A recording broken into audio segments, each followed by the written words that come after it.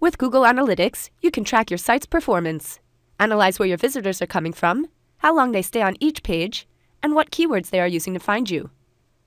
Keep in mind that this is a premium feature that requires you to connect your own domain. You can add your Google Analytics ID to your domain via My Account, and click Domains. Or simply click the link here in your editor to be taken to your domain's manager. And once you set this up properly in your domain settings, you will see it display here.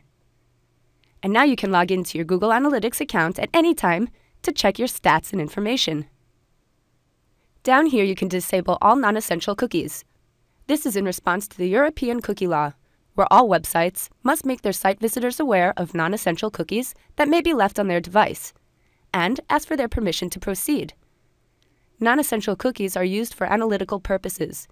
If you disable this, your Google Analytics will be blocked as well. And that's it. Go ahead and set up your site statistics now.